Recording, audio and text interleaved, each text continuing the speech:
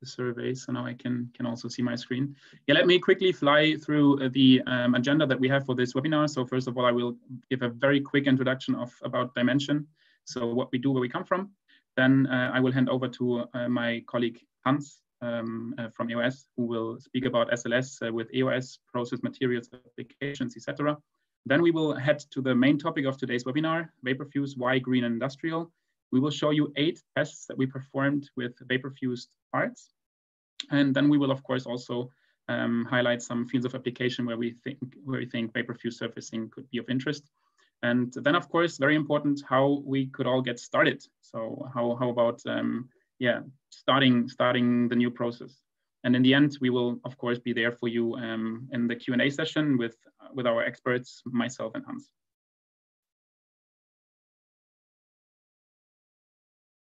Okay, yeah, now. So yeah, a few words to myself until I hand over to my colleagues. So my name is Maximilian Kraus. I'm working in the sales and business development team at DyeMansion. My experience is about 4+ years in 3D printing. Everything I know about additive manufacturing or 3D printing, I know from my time at DyeMansion. And during my 4+ years of experience, I gained experience from automotive to consumer goods, aerospace. So everywhere where we can find 3D printing, basically, I gained some experience. And yeah, I would now like to take the chance and hand over to Hans to introduce himself, please. Thank you, Max. So my name is Hans. I've been with EOS and the additive manufacturing industry for the last 5 years in total. I'm working within the business development team, taking care of our strategic alliances. And that's why I have a very close relationship also with DyeMansion. And I'm happy to give you some words and some insights on what we do and for what we do it. Perfect. Thank you very much for the introduction. And yeah, then finally hand over to Alena. Please, if you would like to introduce yourself. Hello, everyone. I'm Alena, head of R&D here at DyeMansion. I started to work in 3D printing right after my PhD in chemistry. And during my time here at DyeMansion, I was, among others, responsible for the development of the VaporFuse surfacing process. And I'm very happy to be here for you at the end of this webinar to answer all your questions. Perfect. So we have all on board. Yeah, let's start. As I said, just a few very quick words about DyeMansion for those of you who don't know us yet. So we were founded in 2015, and since day one, everything is all around turning 3D printed raw parts into high-value products. We call ourselves the DyeManschaft. Maybe some of you get the point of this one. So we are a team of young entrepreneurs with all this goal, just revolutionizing the way of manufacturing. We are headquartered in Munich, and as we speak, we are moving into our headquarters for the North American market, which is in Austin. And as of today, we have around about 60 to 70 people. What are we offering as of today? So this is what we call the print to products platform. So that's a snapshot of all the machines that we are offering to the market as of today. Covers all steps from cleaning parts. We have 2 different surfacing steps, either mechanical or chemical with the PowerFuse S, which is the main topic for today's webinar. And then in the end, it's all about the deep dye coloring in the DM60. Let me quickly give you a brief overview of how these workflow steps could look like. So if we talk powder-based, of course, a mandatory step is always cleaning the parts. So therefore, we are offering the PowerFuse S machine. It's an automated blasting system that removes powder, damage preventive and efficiently.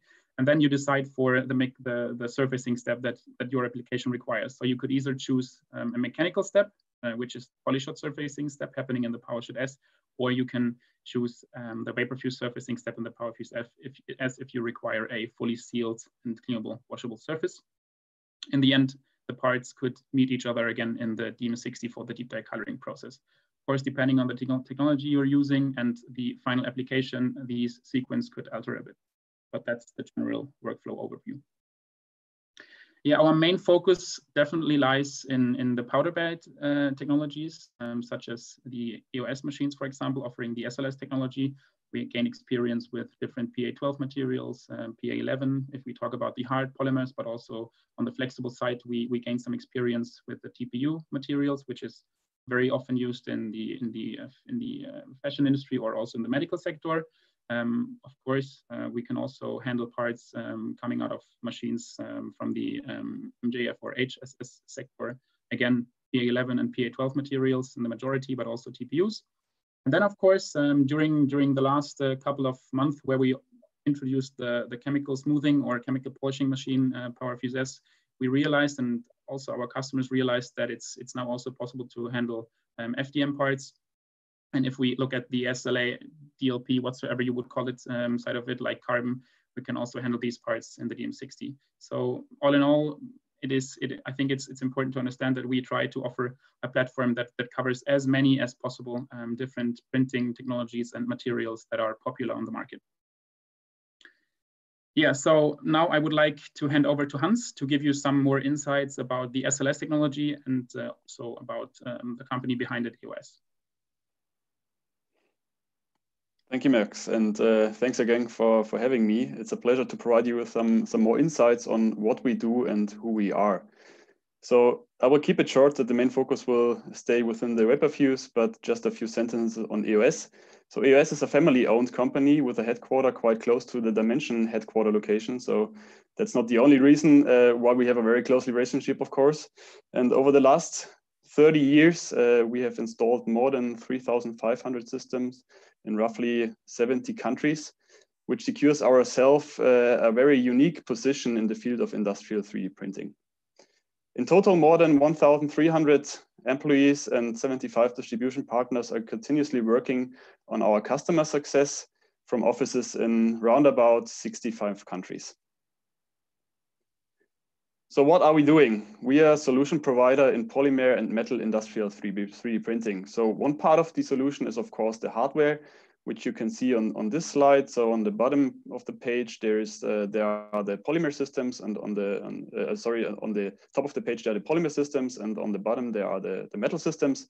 And those systems are different because of they're addressing different customer needs in terms of size, speed, and degree of automation. So all of the systems are based on laser sintering technology, and the core know-how mainly lies within the process, and to be more precise, in the interaction between the laser and the powder. So the general process for the metal and polymer systems are quite similar. And due to the fact that we look at the polymer workflow today, I brought an illustration of the SLS process for polymer materials. So how does it work? First, you start with a CAD model from the part you would like to print. Then you have to slice the part into layers or cross sections of the part, which are then sent to the printer. The powder is uniformly applied on the building platform by using the recoder. A heating lamp will heat up the polymer to pre-warm the powder and reduce the needed laser energy. Then a CO2 laser beam melts the powder and solidifies the material into the defined shape, so into the cross section of the part. After this, the building platform is lowered by the thickness of one layer. The process repeats layer by layer until all the layers of the pieces have been generated. Exactly. So the unmelted powder can then be removed and reused following a very simple sieving process, and the part itself can be brought into the post-processing workflow. And this is, of course, the area where the DyeMansion magic happens.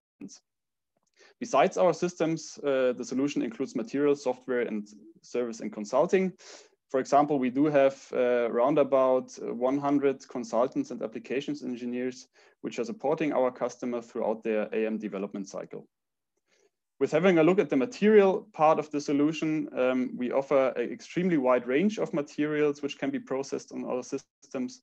So more or less all the industrial available materials on the metal side, as well as roughly 40 to 50 different polymer materials. With having a look at the standard materials in our polymer portfolio, the largest share is, of course, for applications which are PA12 and PA11 based, with different fillings and specifications. Besides, we do further have some mid and high temp materials, as well as other special materials like TPU. With having a look at the VaporFuse processability, we currently do have a stable process for the PA200, as well as PA11 and the TPU material. first promising results could have been achieved for a set of further materials which are indicated on this slide. So what can we do with all of this? So our customers mainly operate in 4 different verticals, namely air and space enablement, industry and production, humaneering, as well as advanced mobility. In all of this industry, we have extremely exciting applications on both metal and polymer side. And with the VaporFuse technology, there will be potential to enhance existing applications as well as enable new AML applications. So just let us think about in the automotive industry when it comes to new look and feel features, as well as fluid and gas transportation, or in the humaneering area to achieve next level skin tolerances. And last but not least, of course, in the industry and production area, when you think about food and beverage certification of grippers. So there's a wide range of different applications where we think, and we already have customers using VaporFuse technology, where we can enable new applications and identify some enhancing criteria and some new ways of defining new areas where existing applications can move in. So the potential is manifold, and with this, I will hand over to Max. Thank you very much, Hans, for this very easy to understand introduction of EOS and also the SLS technology. So I will now come directly to the point and keep it as compact as possible. So let's start with VaporFuse. Why is it a green and industrial solution? So what we can see here is actually a snapshot of the front of the PowerFuse S. You can already see the loading tray. Some SLS parts are about to being feeded into the machine, into the process chamber. And to give you a little more insights on that, I would like to share a short video with you. I hope you can all see it. So this is a quick animation of the VaporFuse process in general. So the machine is operated with these loading trays. You have to hang up the parts. We can see PA2200 parts in this animation. That's the raw part. Now we can see the vapor is reacting with the surface of the part, smoothing it with an iterative process, so that in the end we have a sealed, completely sealed surface where its peaks and valleys are leveled out. And besides this, we also end up with a glossy surface that is still keeping the details. And here we have the comparison between the raw and the finished part, also with the dyed part. So you can, of course, also color the parts after the VaporFuse process. That's no problem at all. Yeah, just a very quick animation of the PowerFuse, how the process in general works. So it's a very, very easy to operate process. So let me quickly give you some background to the machine and why it's industrial and a green solution. So in the end, all what we do at DyeMansion is always focusing on key words like industrialization and sustainability. But in the end, industrialization can only happen if sustainability and industrialization go hand in hand. And this is exactly where the PowerFuse has the biggest value, I would say, because this machine really embodies the principle of this economic sustainability values. So let's quickly jump to the architecture of this machine. So of course, another buzzword that is around for quite a long time now is the Industry 4.0 readiness. What does that mean for this machine? The PowerFuse S has an automatic loading concept, so it can basically run 24/7. All you have to do is to prepare the loading trays, and then the machine will be ready for 24/7 operation. You can predefine define parameter sets per basket and have the machine running 24/7. In the full production capacity, you have unbeatable costs, as you do not need anyone that is monitoring the machine or that is operating the system. It all happens automatically. The whole process, of course, monitored. We have connectivity features using Siemens control units. That is very important for the factory of the future. On the left-hand side, we can see a snapshot how this could look. And then, as I already said, we have validated programs for the most common materials that are popular on the market. And our R&D team, together with our customers, is continuously working on having new parameter sets for new materials that are available right now or in the future. Yeah, what does this machine besides make green? So of course, our biggest goal is to transform the reputation of chemical smoothing, because this is very often connected to harsh chemicals and toxic waste. So our goal was to develop a solution that is eco-friendly, and this is only possible with the solvent that we use, which is also eco-friendly and even approved for food and packaging by the EU. The solvent we use is not categorized under a CMR substance. CMR stands for carcinogenic, mutagenic, and reprotoxic. And the solvent can also be found in cosmetics. It runs in a closed loop. So we have an integrated recovery system in the machine. So there's no waste generated at all. So none of your employees have to refill or handle waste of solvents. It's a contact-free process, and it fulfills all the health and safety standards. So everything that is important to operate the system is covered in the machine. It's not dangerous to operate the system. Everything is inside, so it can be operated in any facility around the globe. What we can be really proud of is this one here. This one is about the Green Deal. So the big mission for Europe. Europe wants to be the first continent that is climate neutral by 2050. And DyeMansion definitely supports this mission here. And we are very proud and fortunate that we have been selected as one of the very first companies that is granted by the European Innovation Council for the Horizon 2020 project. And we applied with the whole concept around the PowerFuse S. And in July this year, we were granted with that Green Deal. And we are very happy that the community understands what this machine can have an impact in the future. Here we see a lot of different beautiful looking parts, colorful, nice surfaces whatsoever. But in the end, of course, we need to improve parts beyond aesthetics. And this is exactly what we are now heading over into the improved properties testings that we performed with VaporFuse. Let me quickly jump into the first test. This is about the sealed surfaces, not only outside, but also inside. I would like to use this slide to give you a just a brief introduction how these 8 following tests have been performed. So we always used the SLS technology.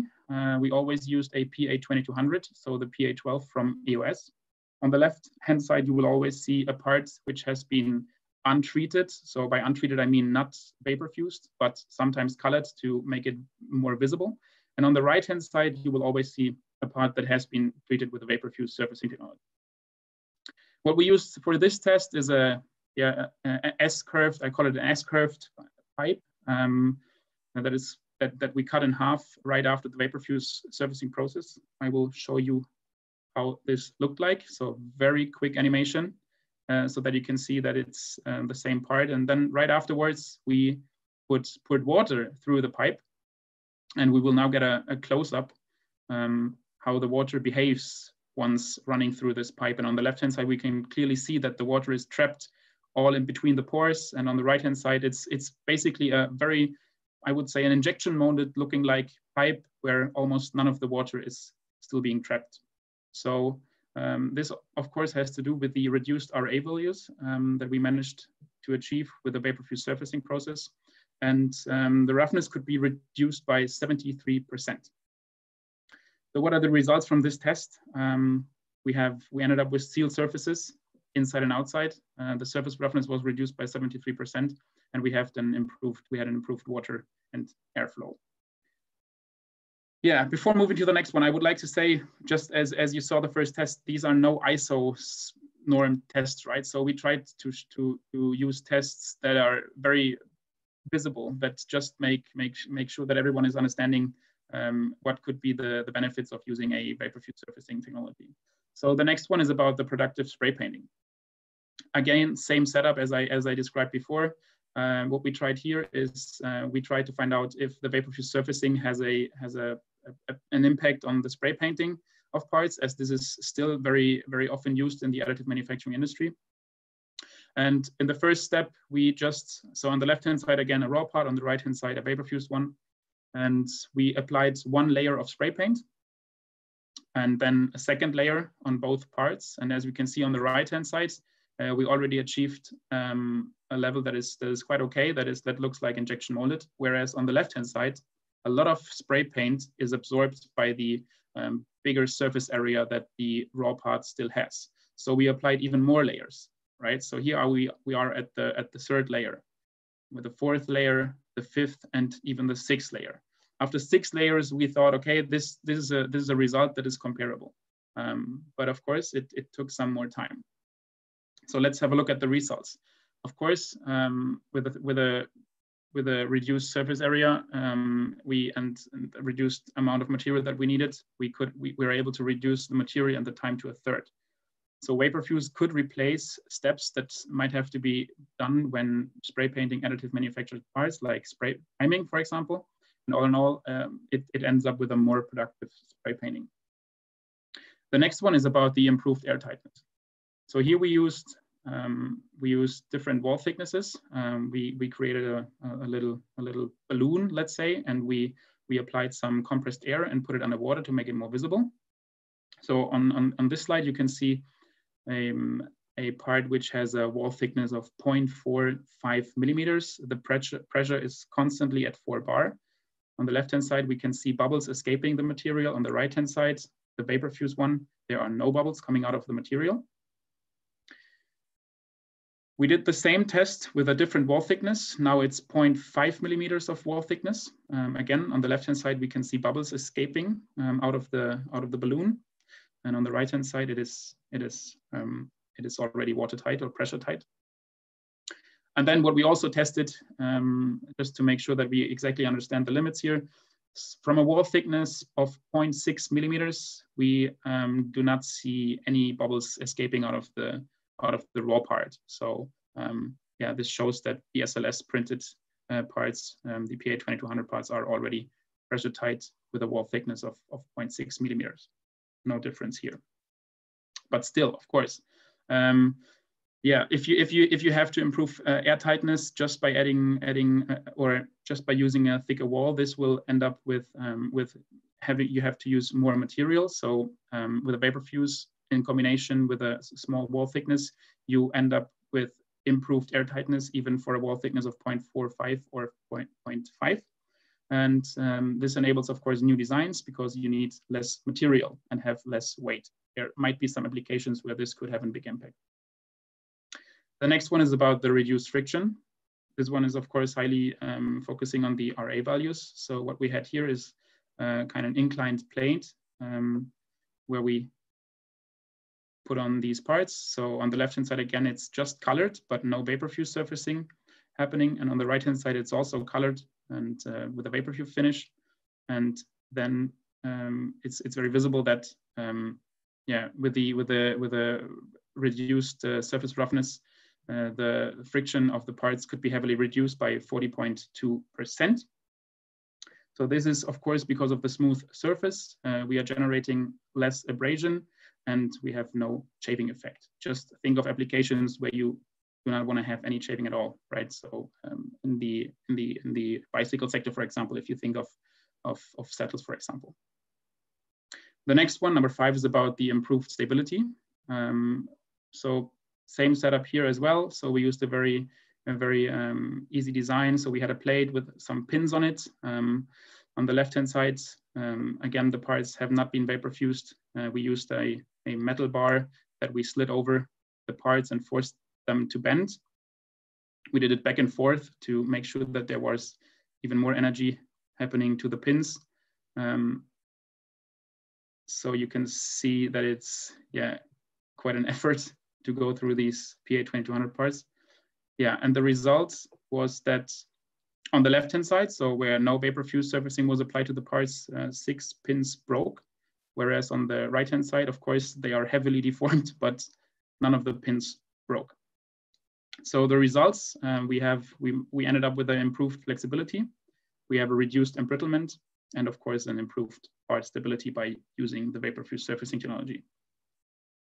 Next one is about bacteria protection, especially during times that we are facing at the moment. This one is of high importance. So what we did here is we had basically two tensile rods, a raw one and a VaporFuse surfaced one, and then we quickly tapped it onto a Petri plate growing platform, let's say. So here you can see the status from our 0, and after 24 hours we realized that there was already some bacteria growth on the left-hand side. It's getting even more after 32 hours. And after 36 hours, there were plenty of bacteria growing on the left-hand side. So on the Petri plate where the untreated part has been in contact with. On the right-hand side, this is only condensed water, but we haven't seen any bacteria growth on the right-hand side. Yeah, after 40 hours, we ended the test, and we can see a lot of bacteria growth here on the left-hand side. Yeah, what are the results for this one? So the VaporFuse surfacing could protect against bacteria growth, and these surfaces are easier to wipe and disinfect. So if you think of medical applications or in the hospitals where you have things that need to be cleaned very quickly after they have been used, for example, that could be a very, very great field of application here in the future with the VaporFuse. Test number 7 is about the washable surfaces for the food and medical application again. So here we had a Petri style plate again, and we poured some ketchup on it. Again, on the left-hand side, we see the non-VaporFuse surface, and on the right-hand side, we see a chemically polished one. And we just tried to wipe off the ketchup. And you can already see it, that there's a difference. But if we look under the microscope, we can still see that there is some of the ketchup trapped in the raw material, whereas on the sealed surface, there is no more residue from ketchup visible. So again, the VaporFuse surface, they are this washable surfaces which are easy to clean. We have no residues of ketchup on the part. And due to the solvent is certified for food contact according to the European regulation 10/2011, there are many applications in this industry that could be possible in the future by using PA 2200, for example, in combination with the VaporFuse surfacing technology. The 8th test and the last test was about washable surfaces again. This time we used oil and other liquids that we tested. So we had a very basic funnel that we used, and the procedure had 5 steps. So the first step was about to apply oil onto these funnels, and you can already see it on the left-hand side. Again, it's raw but colored, just to make it more visible. On the right-hand side, it was colored and in addition VaporFused. The second step was then to apply oil remover. And then we followed the guideline on the oil remover systems in the back. So after 15 minutes, we wiped the part, and you can already see that there's a lot of residue in between the layers of the part and the pores. Then we applied some water, and 50 minutes after the rinsing, we could still see that there is a lot of residues of oil remover, which is a very harsh chemical. There are still residues visible, whereas on the right-hand side, we basically have the same surface that we had before the test. Yeah, and if we have a closer look on the microscope, we can even emphasize this. So there is a lot of different things trapped between the layers and the raw parts, and on the right-hand side, it's almost a very clear surface. Yeah, so again, the results. So we ended up with a sealed surface, which is very easy to clean. It's resistant to chemicals like this oil remover, for example, and we do not see any residues of chemicals on the part itself. Yeah, so very quickly, these have been the 8 tests that we performed. Again, no ISO certified tests, but we tried to make it as visible as possible, as simple as possible to understand. Very pragmatic, I would say. And stay tuned and make sure that you are following us on the social media channels that we have: LinkedIn, Facebook, Instagram, whatever you use, because we will be sharing some more insights on these tests, and we will also maybe showing some more tests in the future. So make sure that you stay tuned here. And If you would like to get more into the ISO certification testings that we perform, then I can definitely recommend the state-of-the-art surfacing white paper, where we compare the chemical VaporFuse surfacing and the mechanical polyshot surfacing. We have a very detailed test on properties, and of course also the fields of application. You can get this by direct request from me or my colleagues, or download it on our website. I can definitely recommend that. Yeah, let's now move to the fields of application that we have with the VaporFuse surfacing technology. Of course, these are the verticals that we as DyeMansion define. So there might be some more you can, but maybe you can combine a few of these, but these are the fields of application that we are at the moment, or our customers are working at.